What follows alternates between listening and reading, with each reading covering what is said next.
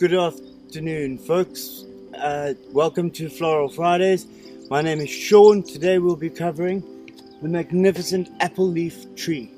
Where did it get its name from? If you listen carefully, you'll hear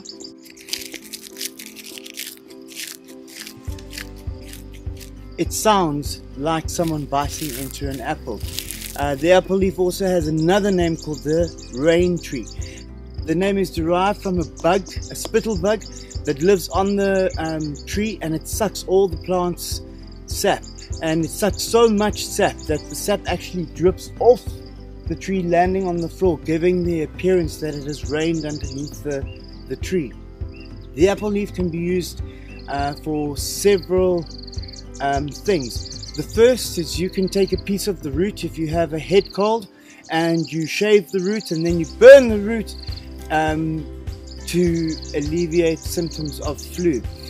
Also, if you need to use fish poison, you would take the bark and root infusions and then throw that into a river or a dam or a pond, and any fish that come in contact with this will be exposed to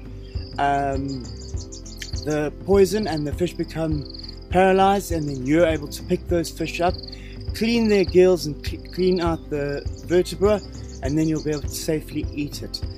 The apple leaf also has a traditional belief. If you carry a twig in your pocket, it is said that it will attract friendships to you. And should you meet someone else and you both swap twigs, it is said to engrave each other's friendships for life.